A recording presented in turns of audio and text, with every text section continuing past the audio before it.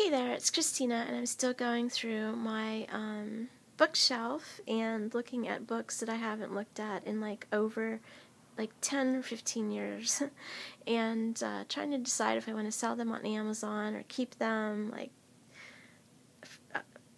for a sentimental reason or, part of my growth and development. I'm kind of really, this is spring 2014, and I'm kind of really trying to decide what to do because I can't believe how many books I've accumulated. I mean, I've always been somebody that was committed to learning, growing, curious about all different kind of things, always an avid reader. I've never had a television in my house, even before the internet. So I was always in Borders, bookstore, I've spent thousands of dollars on books after my college education, just, learning all different kind of things. So these three right here were probably I got around the year 2000, and if you didn't know, I've been in the IT field since 1996. And around the year 2000 is when I worked for Accenture. I was a consultant there, a principal consultant, and it was all during the .com era. Yes, it was a wild, crazy, adventurous, exciting time, and money was flowing. I mean, all the global brands were establishing their initial online presence. So really they needed to get Cisco routers and all the infrastructure set up and their first website, which was really just static HTML, no JavaScript, nothing interactive, no e-commerce, no any of that. So it was really just like an online brochure. This is very text-based and boring. But let me tell you, it cost them well over 6 figures to do. So you're listening to this now, and you can be up on WordPress, within an hour or two for pennies. So it's things are really democratized for the individual now. So anyway, these were 3 books that were influential to me. Tom Siebel wrote, he's the CEO and founder of Siebel Systems, which was one of the first CRM systems that I learned, and that came on the scene. And he wrote Taking Care of E-Business, and also Cyber Rules. And this one had its foreword by Charles Schwab. And let's see, switch hands. Let's look at them one at a time. So this one,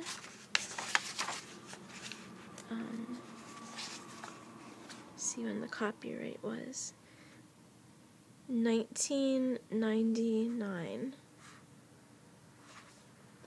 And the virtual marketplace.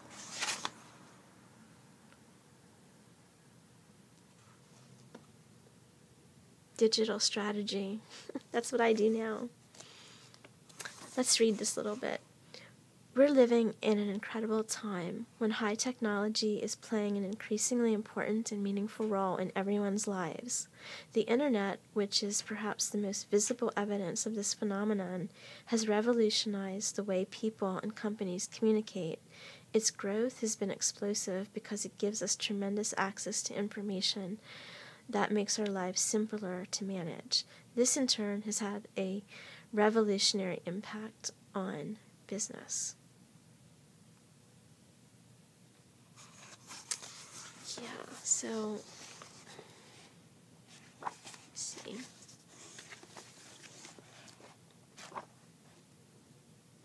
Measure effectiveness. Define the vision. Oh, this is about profiling your customers. Where did it go? Right. We were talking way back then about explicit and implicit profiling of your customers and clickstream analysis.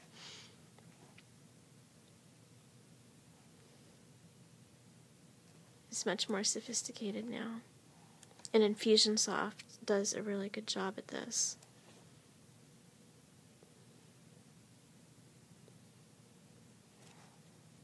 We always talked about the user experience and being very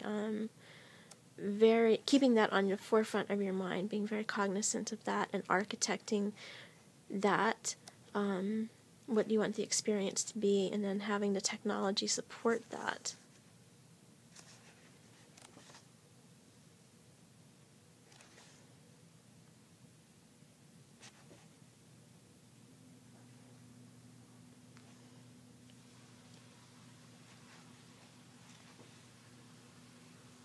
Invisible Inventory. Amazon.com is an electronic bookseller headquartered in Seattle. This bookseller built a reputation by offering more titles than any other bookstore in the world. And now look at Jeff Bezos.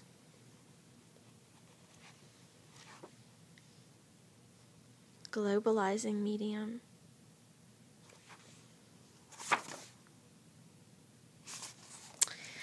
Okay, so that was that one. And then he also wrote this one.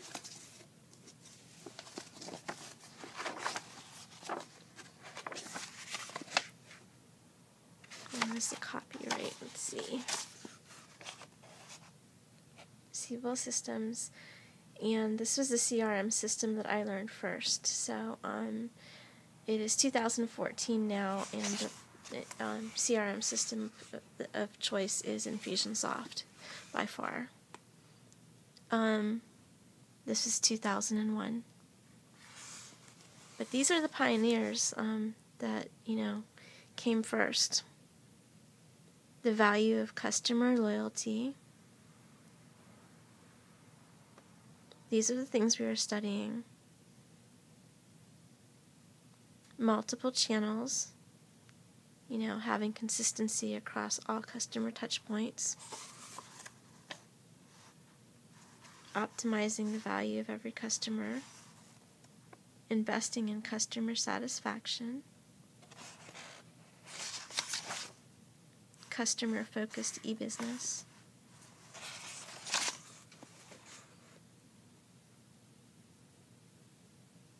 Customer-centric e-business architecture. Leverage and extend the ecosystem with APIs.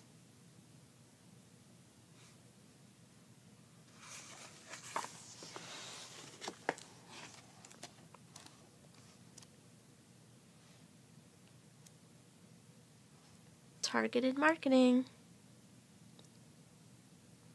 Nothing new. We started back in 2001. We're just getting really better at it.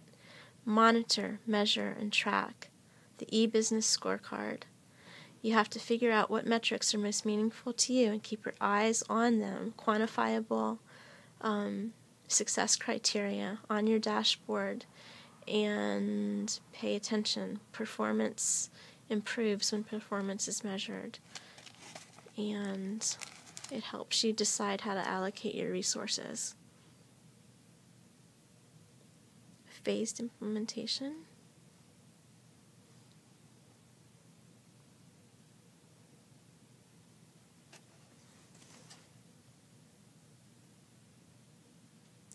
Structured process. I've done so many business process workflows in Visio. Now you can use Glyphy for nearly free. A lot of business process flows. Lots of decision diamonds and if-then conditional logic.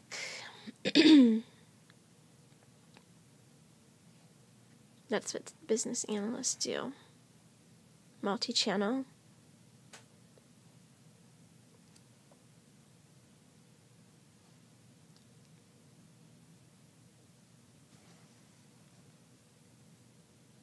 E-business readiness assessment. See, we were getting all the global brands ready for e-commerce, pre-positioned for e-commerce. which includes, customer relationship management software, supply chain management software, security to accept and transact business over the internet with credit cards, with a VeriSign. We had to, people didn't trust these things back then, so we had to make sure that there would be no interception of their data.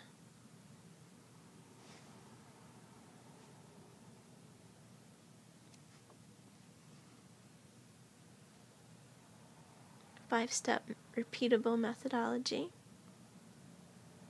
Analyze, design, plan, deploy, and monitor. Legacy investments. How to leverage them and when to retire things. Rapid prototypes.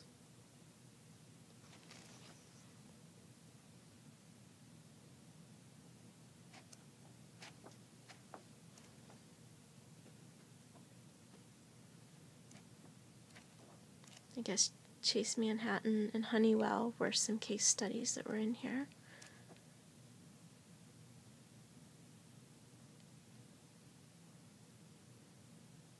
Store data in a centralized repository. Believe it or not, a lot of people had multiple databases and really didn't have customer insights that way. Understand the factors that delight customers. I always say this, surprise and delight people. Make a memorable customer experience.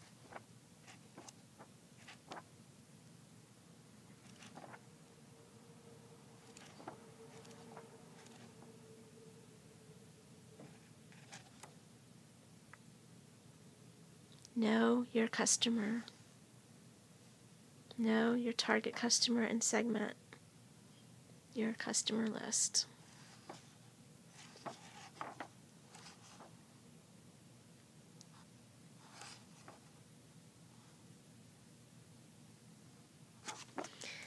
So, Tom Siebel, taking care of e-business and cyber rules, strategies for excellence. So this is how we started the internet, guys.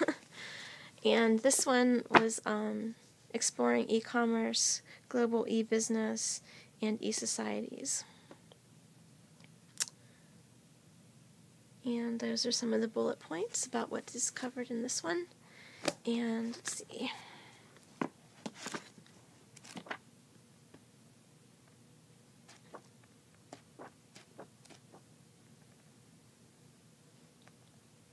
The global theater.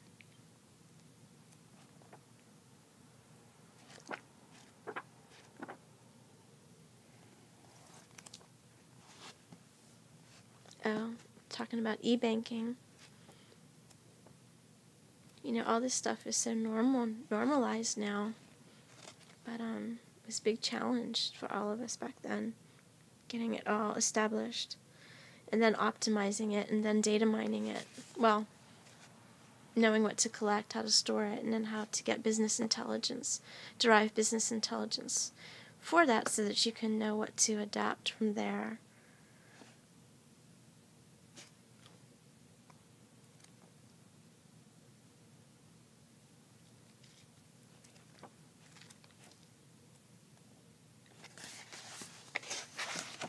Customer care in e-business environments. We're still talking about that nowadays with Gary Vee with Thank You Economy.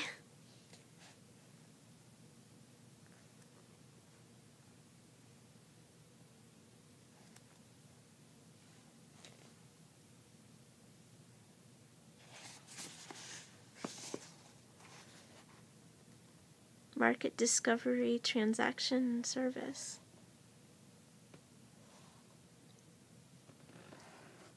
See that?